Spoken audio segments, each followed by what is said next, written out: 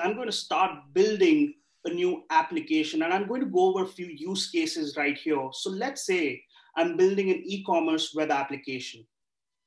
So I'll just give it a project name, give it a quick version number, and then what you notice is that this platform actually allows you to select the type of application you're trying to build.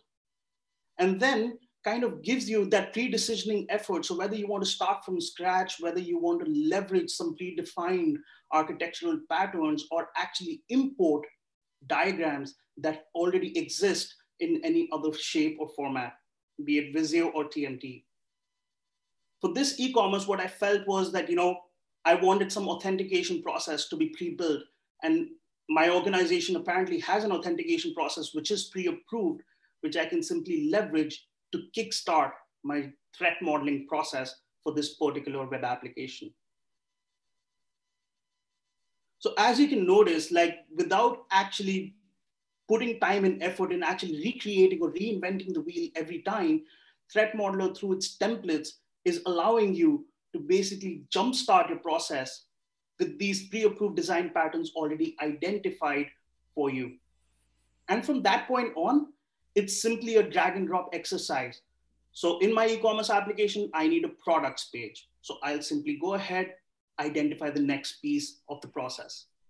Then I have a checkout page. So I'll go ahead and add that to the process as well.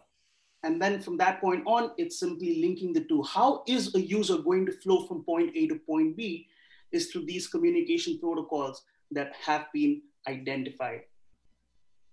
But as and when I'm building this threat model, I want to get granular. So in my forgot password, what I can do is I can start to identify design features within that particular page. So what you're seeing right now is I'm going to select widgets, which is the design feature of this particular page. I'm going to say this is an HTML form, which is linked to a backend database. Getting granular with your information from whatever piece of information you currently know of what your application can look like.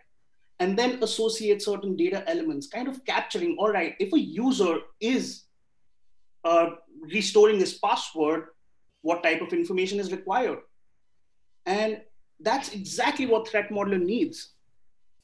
And once all of this is done, once your threat model is ready for you, you can start to get into the review phases where the threat intelligence is populated contextually, depending on the number of pieces, basically the granularity, the functionality of the components within the diagram you've identified. So now, because I have form inputs on the login, forgot password, and registration, I can basically see SQL injection as threats, and then what those mitigating procedures can be to mitigate those threats. And similarly, I can get a view of my security requirements. What do I need to implement to make sure my application is secure?